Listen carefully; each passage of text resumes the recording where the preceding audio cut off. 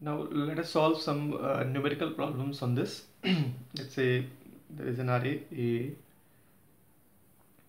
1 to 6 and minus 1 to 10.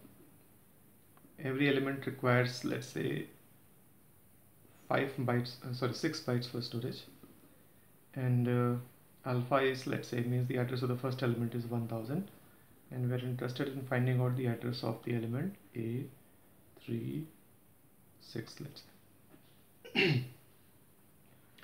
So this is L1 and this is U1, this is L2 and this is U2, this is I and this is J, and address of Aij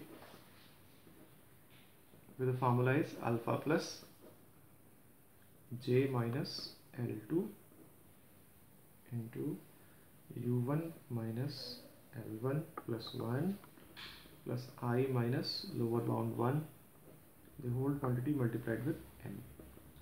So alpha here is 1000 plus J minus L2 means J is 6 minus L2 is minus 1 here, into U1 6, sorry, yes, fine.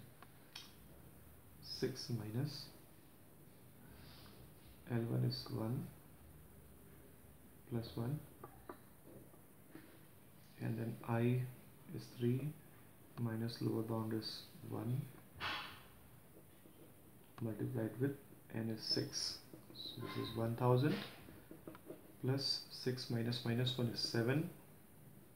Let's cancel out 6 plus 2 multiplied with 6. So this is equals to 1000 plus 42 plus 2 44 multiplied with 6.